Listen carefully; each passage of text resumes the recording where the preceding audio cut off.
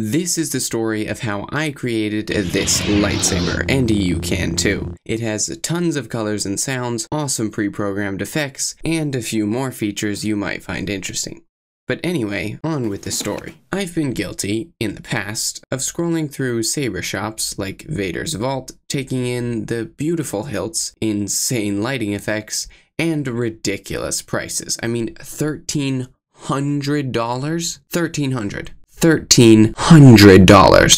And I happened to be at Micro Center, which is where you go if 2 days is too long to wait. Sorry, Jeff. When I saw these, a quick car ride and 10 Google searches later, I realized that 60 LEDs per meter was not enough. I needed more, which meant giving Jeff Bezos $20 and waiting 2 days. But while I waited, I researched what else I'd need to make a $1,000 lightsaber for as cheap as possible. I wanted a gyroscope for detecting whether the blade was still, swinging around, or clashing, and a speaker to play cool sounds. Since Arduino boards don't have that much storage, I needed to be able to read a micro SD card, which would allow me to store lots of sounds and even different sound fonts, so the saber could sound like Obi-Wan's, or Vader's saber, or anything else. And after experimenting with a few different speakers, I found out I'd need a driver board to make the speakers nice and loud. So to bring it all together, I selected the Arduino Nano RP2040, which has lots of RAM, a built-in gyroscope, and even Wi-Fi and Bluetooth, so we can maybe control this with a smartphone later on. Once the components arrived, I was able to make a prototype, but I still had a lot of work to do. Unless I was planning on lugging my computer around with me, I needed to fit a small battery into the hilt, but it had to be one that could provide the thousands of milliamps the LEDs needed. I also needed a blade to house the LEDs and foam to diffuse the light, so you couldn't see the individual LEDs. And this was where Amazon let me down. I couldn't find any lightsaber blades for under $30,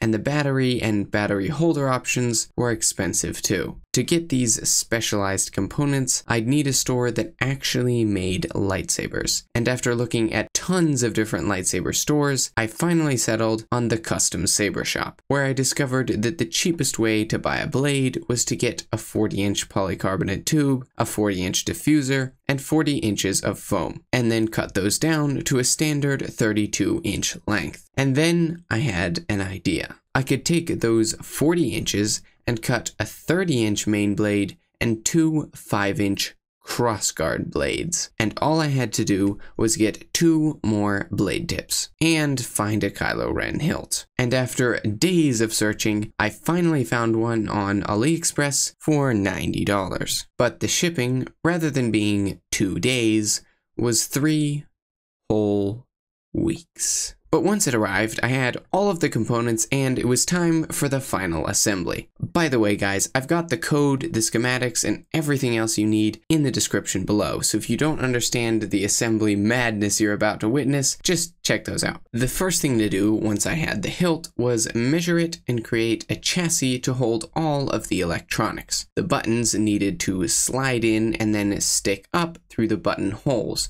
So I made the chassis on 2 different levels. A high level for the buttons, which could just barely fit in with them on top, and then raise them up. And a lower level that allowed me to stack the 3 boards and to hold the battery casing. Now, the battery actually stuck off a little bit, but even with the speaker on the end of that, the pommel still just barely screwed on. Now that I had the design, it was time to solder it up. Now, the really interesting part was the blades. So the chassis had a connector so I could remove the blades, but since I had some extra connectors, I decided to make the crossguards 1 unit and the main blade a separate unit. For sending data to the LEDs, both crossguards were going to be doing the same exact thing, and for that matter, both sides of each crossguard. So I only needed 1 data wire in parallel to all 4 crossguards, and that meant the Arduino only had to worry about 16 of those 64 LEDs. The 2 sides of the main blade were also doing the same thing, so I connected a wire from one of the crossguard's ends to the start of the main blade. Now this is very important. Since the LED strips are wired in parallel, you need to make sure all of the arrows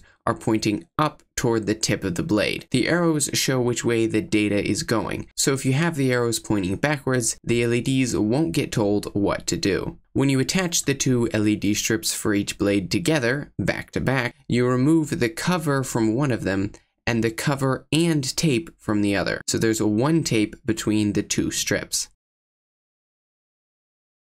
Then you can solder the power and ground to one of them, solder the data wire to both at once by cutting a little piece of metal, folding it and putting it across the two data pads, and then you can take short wires and connect the ground from one side of the strip, ground is on the arrow side, to the other, and the power from the non-arrow side of one strip to the non-arrow side of the other. Once the LEDs were ready, I used a pipe cutter like this to cut down the polycarbonate tube. I cut the plastic diffuser with a hacksaw and the foam with a pair of scissors, and then I sanded down the ends of the blades, which flared out a bit, and the inside edge of the blades and the outside edge of the tips so I could hammer them on. And with the 3 blades ready to be assembled, I was almost done. Or at least, that's what I thought. You see, I'd gotten a battery that could supply 3.7 volts, which I thought would be enough for an Arduino board that supplied 3.3 volts. But the Arduino board actually needed 5 volts to run. So, with my 3.7 volt design all but completed, I was going to have to start over with a different power source.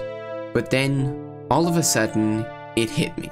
Ow! A boost converter that could step 3.7 volts up to 5 volts. I found a tiny one that wouldn't cause any spacing issues, connected its 3 pins, ground to ground, V into the battery's power wire, and V out to the power wire going to the kill switch, and now the Saber could actually turn on. And the last thing left to do was insulate all of the exposed connections with hot glue so I wouldn't get a short circuit. Rather than making my own custom program, I found one called Saber OS, made for creating lightsabers with Arduino, and I modified it to use an RP2040 and an external SD card reader. I make it sound a bit easy, but this project took me multiple months, so please subscribe so I can keep bringing you projects just like this one. With the program installed, I could finally insert the chassis and lift it up so the buttons were accessible. I also made this insert to support the shelf that the buttons are on so it doesn't snap off, and I slid it down from the top. Then I screwed on the main grip and the pommel. I pulled the LED plug out of one side and connected it to the crossguard LEDs, and then slid the LEDs through before putting them inside of the foam and inside of the blades, because the blades don't fit through the hilt. For the main blade, I first put the plastic diffuser in the blade, and then slid the LEDs into the foam, slowly threading them in, and then slowly threaded that foam into the blade. Then I pulled the crossguard plug out the top, connected it, slid in the blade, and added a whole bunch of set screws. And finally, it was time.